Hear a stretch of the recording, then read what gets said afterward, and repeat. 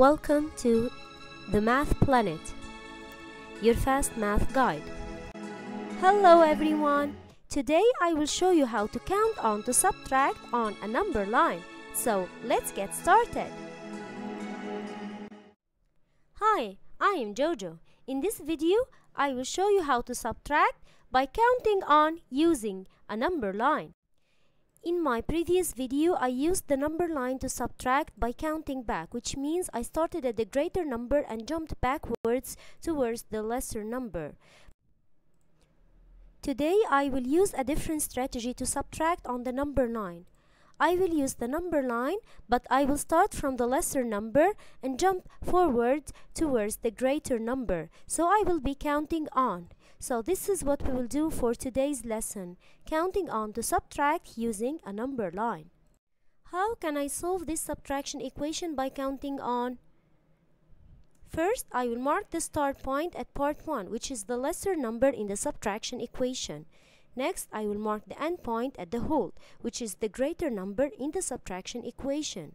Finally, I'll just count the number of steps from start to end, and this will be the answer or the difference. Let's try to solve this example. 11 minus 3. My start point will be at 3 and my end point is at 11. So I will mark 3 as my start point and 11 as my end point, and I will count the number of steps. 1, 2, 3, 4, 5, 6, 7 and 8. So 11 minus 3 equals 8. Let's try one more example. 14 minus 5. My start point is at 5. My end point is 14. So I will mark 5 and 14. Next, I will just count the number of jumps I will make.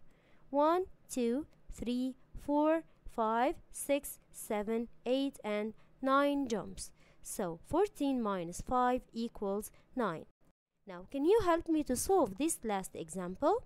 12 minus what equals 7.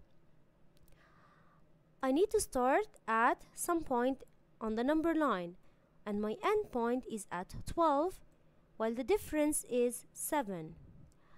In order to use the counting on strategy, I need to have a start point. So I will solve 12 minus 7 equals what?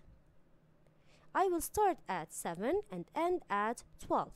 So my start point will be at 7, my end point is at 12, and I will just count the number of steps in between. 1, 2, 3, 4, 5 steps. So 12 minus 7 equals 5. This means that 12 minus 5 equals 7. To sum up what we learned for today's lesson, today we learned how to perform subtraction by counting on using a number line. In order to do so, I mark the start point at the lesser number in the subtraction equation and mark the end point at the whole, which is the greater number in the equation. Then I count the number of steps from the start point to the end point, and this will be the difference. That's all for today's lesson. Thank you for watching. Please like and subscribe for more videos. See you later. Bye.